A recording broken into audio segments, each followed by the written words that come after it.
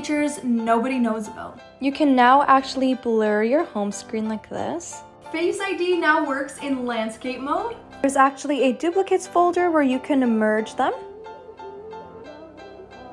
Recently deleted actually requires Face ID. You can also see old Wi-Fi passwords by clicking on Edit, finding a Wi-Fi, and then clicking on this, and it will show up. Follow me for everything Apple tips and tricks.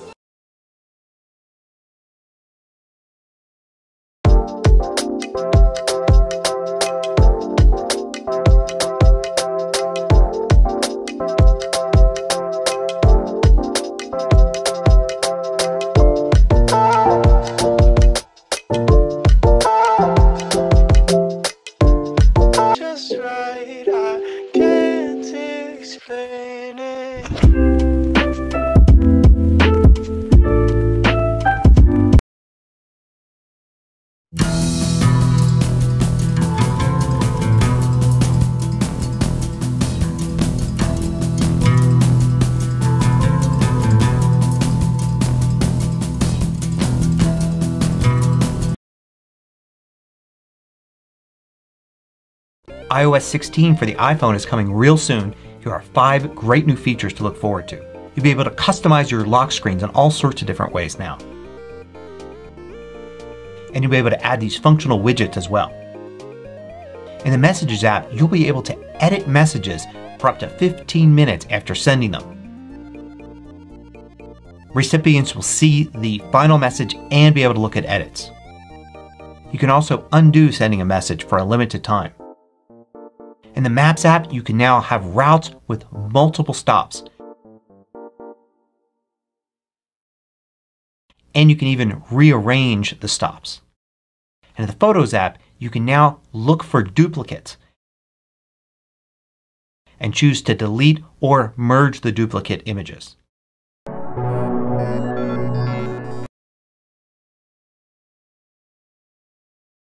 Some of my favorite features in iOS 16. Part 1. When you take a screenshot and you hit the Done button, you'll see a new option for copy and delete. This will copy it to your clipboard but not save it to your camera roll, so you can put it into a message and send it and it doesn't get saved. You know when your friends come over and they're all pestering you for the Wi-Fi password? If you click on the information button for your Wi-Fi network, you have the option to, with Face ID authentication, show the password and copy it and send it to your friends. Thank you. So next up we have a redesigned dictation mode. Now what makes this particular implementation special is that it's able to recognize natural speech patterns in your voice. Fire emoji, 100 emoji, laughing cat face emoji. And then did you see there when I paused and it went back and it fixed a whole bunch of errors? It didn't get the 100 emoji though, so it's not bulletproof. Some of those are really, really useful, and that's why they are most underrated iOS 16 feature. Hidden features in iOS 16, let's go. There's now a duplicates folder in iOS 16 so we can merge the images into one to save space or delete them entirely. Recently deleted and hidden folders now requires Face ID or passwords. Love that new feature. Finally, we can now go into our Wi-Fi password list to see passwords to share with friends or even just to edit your password list in general. There's a new option to enable haptic feedback while typing on your keyboard.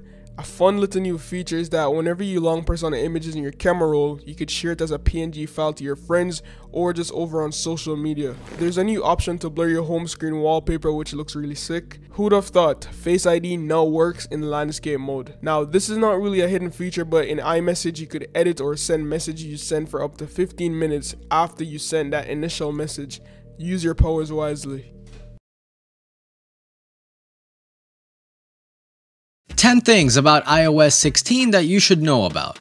The stock keyboard application now has haptic touch, finally. animated wallpapers that smoothly transition as you unlock your iPhone, the ability to edit and unsend an iMessage that has already been sent, so say goodbye to awkward 3 a.m. texts. The new wallpaper gallery gives you the ability to add presets to your lock screen, so maybe one day you'll like this lock screen with these widgets and the next day you might want to use this. Your iPhone will now add to the activity rings even if you do not have an Apple Watch, so you can be more health conscious. Notifications finally do not take up the entire lock screen. If you want to see them, swipe up. If you want to hide them, swipe down. Now you can make stickers out of subjects and photos by simply clicking on them and pressing copy, then going into messages and press paste. Apple Pay Later allows you to split the payments of a purchase across 6 weeks, similar to Klarna. Apple Maps got even better in select cities and looks amazing with all the added detail. There is now a quick search function on the home screen which makes it easier and more intuitive to search throughout your phone.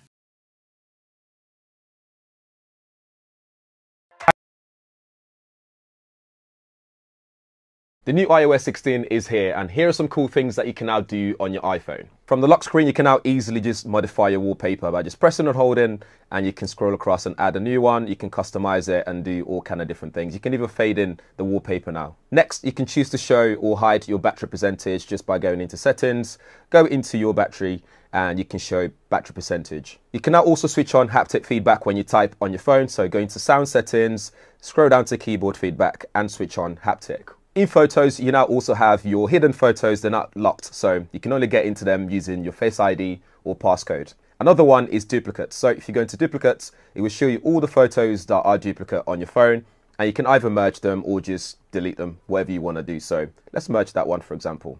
Done.